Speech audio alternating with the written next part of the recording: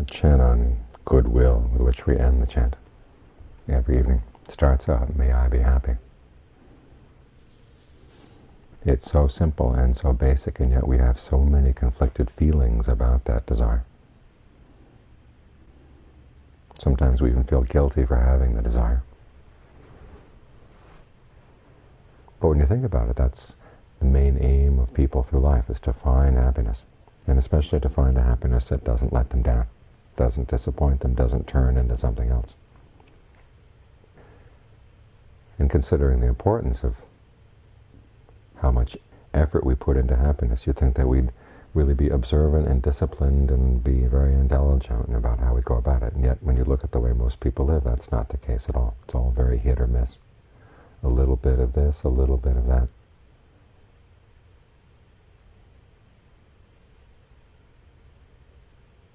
A large problem is because we're not willing to set priorities in our lives. What's really important and what's not quite so important. Story some of you have heard before. A friend of mine who wrote a novel in which a young woman in China suddenly has a very unwelcome stepmother. The stepmother's not a bad person, it's just that the young woman was so upset at her mother's death and had believed her father when he said that he would never marry again, and all of a sudden he brings his courtesan home as a wife. But the courtesan's an intelligent person, and she sets about to try to win the young girl over. So one night while they're playing chess, she tries to teach her what she feels is the most important lesson in life. That is, you have to decide that there's one thing you want more than anything else, and you're willing to sacrifice everything else for that one thing.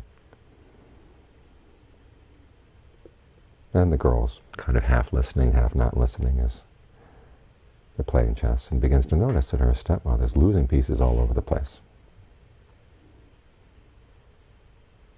She starts getting more aggressive. Her stepmother's a bad chess player. Well, it doesn't take long before the stepmother actually wins.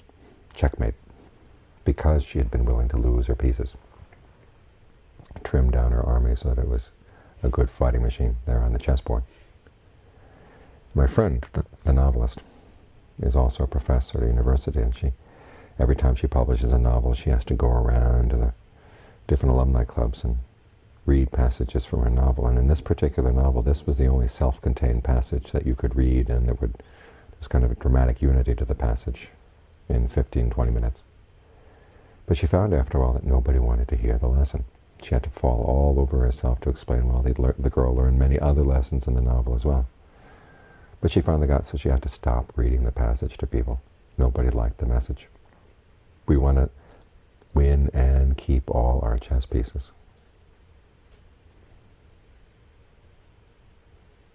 That's why we lack intelligence in our pursuit of happiness. One of the basic principles in the Buddhist teachings, if you see that there's a higher or more true form of happiness, you have to be willing, that you can gain by giving up a lower form of happiness, well, you have to give up the lower form.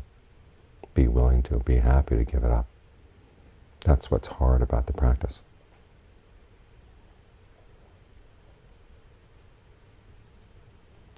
Because the Buddha is so single-minded in his pursuit of true happiness that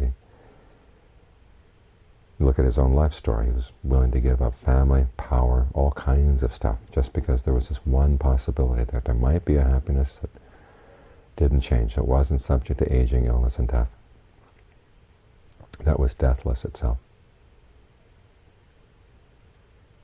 And he threw everything else away. And the stories they tell about how all of his friends tried to reason with him, how everybody in the family tried to reason with him, saying, this is ridiculous, and be content with the pleasures that ordinary human beings are content with.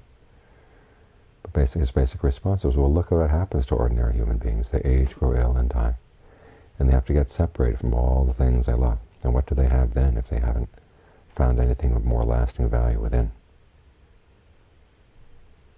And so he went out to pursue that single-minded goal. And the story tells us he found it. And so it's this possibility that, as he said, it wasn't just because of any special powers of his own, but there were powers that anybody could develop in his or her mind, if you were resolute and determined enough. So there is this possibility, and we owe it to ourselves to explore it.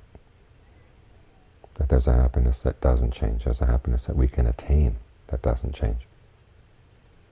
through developing our powers of mind.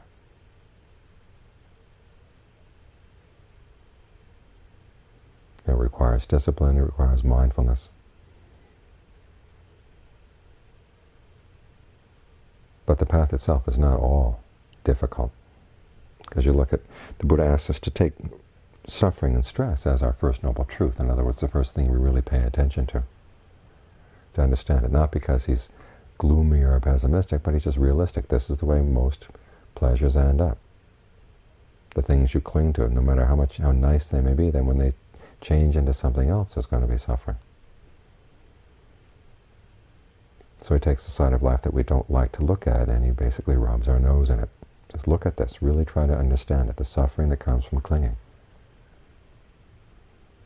Exactly how far does that word suffering go? How far does the stress go? The reason he does that, he says you learn an awful lot about the mind. But he also gives you tools for seeing it very clearly.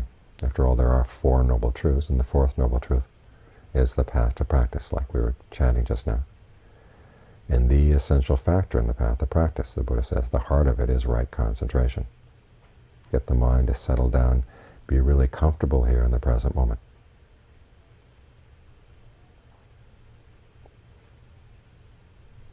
So we not only do use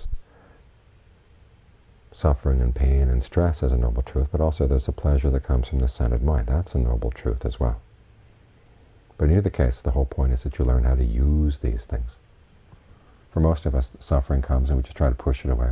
Pleasure comes and we try to indulge in it. But the Buddha says, use them as tools to learn more, to go further. This pleasure that comes when the mind is still and at ease, can you develop it? This is what the concentration practice is for, working with the breath, trying to keep the breath in mind, keep coming back so you get more and more familiar with it, so you begin to know more of its ins and outs.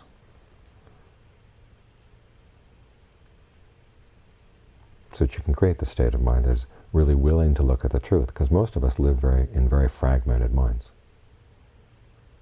damaged minds, especially in modern society. In order to admit the truth about what we've been doing, first we have to heal a lot of those wounds.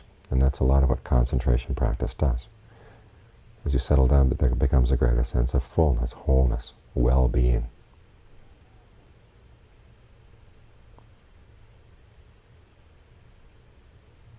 There's a sense of ease that you can tap into at any time, just by focusing on the breath, being on friendly terms with your breath, being on friendly terms with your body in the present moment, getting to know it really intimately. Once you have that sense of well-being, then you can really turn and look at this whole issue of suffering and stress and not feel threatened by the questions. Because after all, the Buddha is saying, okay, look at what the mind is doing to cause that stress. Our normal reaction is to go out and blame it on somebody else or something outside. But he says the real cause is there in the mind. Now, if the mind is already feeling haggard and fragmented as it is, it's just not going to want to hear this. But once you start to deal with a sense of well-being, a sense of wholeness that comes from getting the mind concentrated, getting it centered and focused here in the present in a comfortable way, it's a lot easier to admit the truths about what's going on and to look objectively at this problem of suffering and stress. The Buddha said our normal reaction to it is twofold. One is we're bewildered by it because it seems to come out of nowhere and can come at any time. And the second is that we're searching for a way out. Is there somebody who knows something about how to get beyond this suffering? That's our common reaction. So the first thing is there's bewilderment and there's a question, a search. The problem is that most of us, the way we question issues of suffering and pain, we don't frame the questions very well. We frame them out of ignorance. And so many times our questions, instead of helping us get beyond suffering and stress, actually compound the problem, lead us into more suffering, more stress. So to gain insight, the Buddha recommends a regimen of questions. In one of them, he says, just looking at the stress, the sensation of stress in and of itself, and ask, okay, what else comes along with this? In other words, instead of blaming yourself or blaming other people, just say, well, what else is there in the mind whenever there's suffering and stress? What seems to underlie it? So you drop the issue of who's at fault. In fact, you drop the issue of whether there's anybody there at all. You don't say that there isn't anyone, you don't say that there is, you just say, okay, look at the mind in terms of cause and effect. Use that problem of stress, that suffering, as a tool to dig a little bit deeper into the mind. What else is going on in there?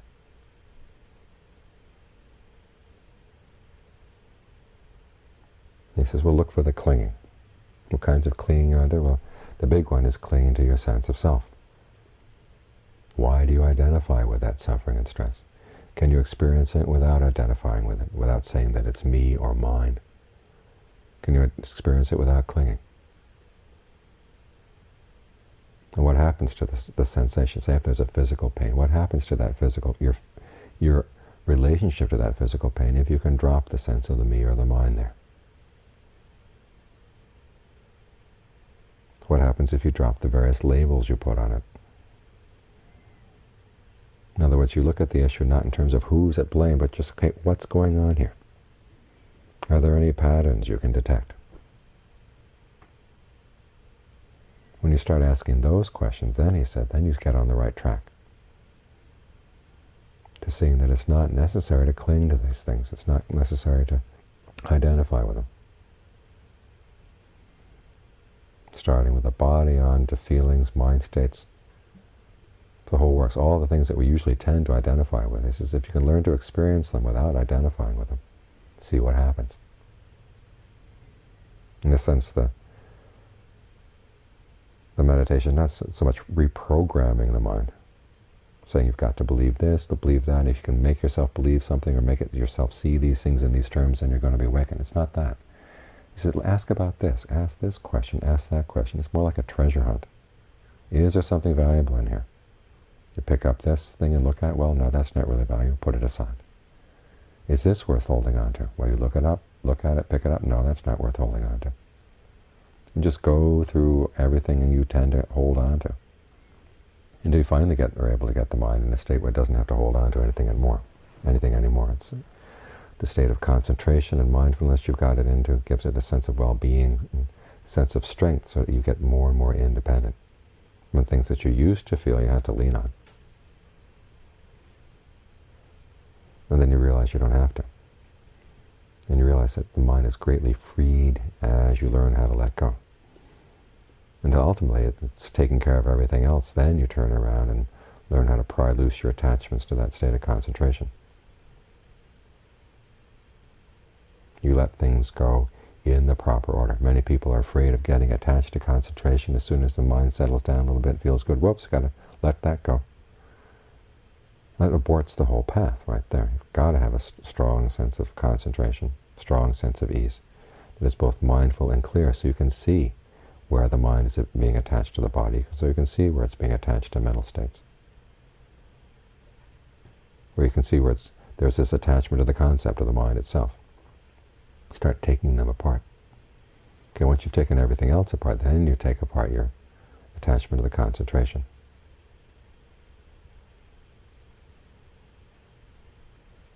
So basically what we're learning here is a skillful approach to the question of what is true happiness.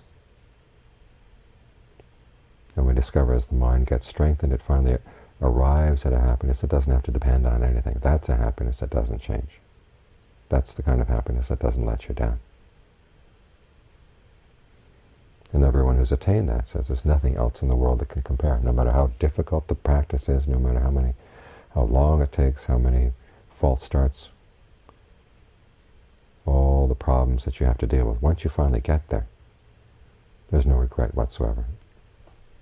It was worth all the sacrifices.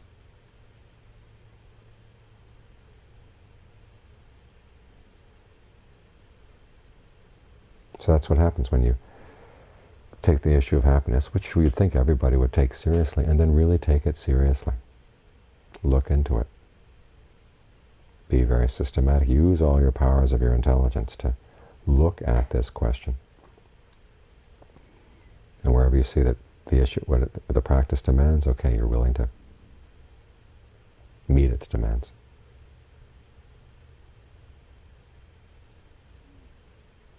That's the kind of dedication, that's the kind of interest that the issue demands, that it requires. And it more than pays off.